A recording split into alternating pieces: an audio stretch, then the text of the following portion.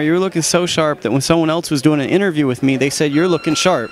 So how are you feeling going into this fight? Man, I'm ready. Had a good camp.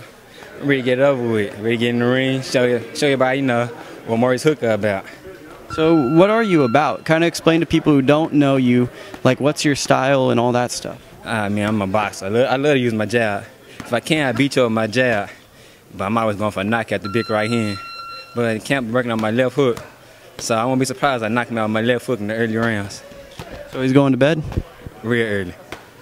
And who's your team consisted of that you were working in the ring and all that stuff? Ernie Verbeek, my manager, Ali, and Vince Parr, and Miss Stacy Verbeek, and Chad. Chad is my conditioning coach. Yes. Okay. And tell us a little bit about your opponent. Do you know much about him? He's southpaw and he a dead man. Well, I don't really know how to respond to that one. That you got me speechless. So, what about him is going to make him dead? Just by him getting in the ring with me. Okay.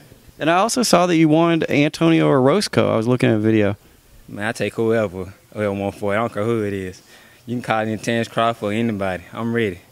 I looked at your record, and you have the record of a man that seems like a lot of guys are ducking. You have a lot of wins, 2 draws that probably might have been a little suspect, to say the least. And the way I saw you in the ring in there, you look very tough. So is that kind of what's going on, you think? I think a lot of people don't want to fight me, especially people with the belts. And they got a lot to lose when they fight me. I got everything to gain, nothing to lose. I just want to be the best.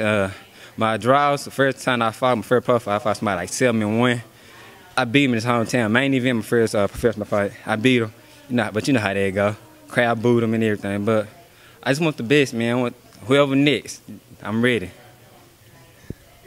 And I guess finally, what's your world rankings? I guess that's the way you have to be, because I look at a guy like J-Rock, and that kind of reminds me of where you're at, where you have to use these world rankings to get that big fight. Yes, man. I'm ready. I think I'm number 7 in WBO. That's not good enough. I want to be number 1 in WBC, WBO. Anything, man. I want my name number 1 and all. So I'm taking, I'm do whatever it takes to get there. So everybody watch out for me. I'm coming.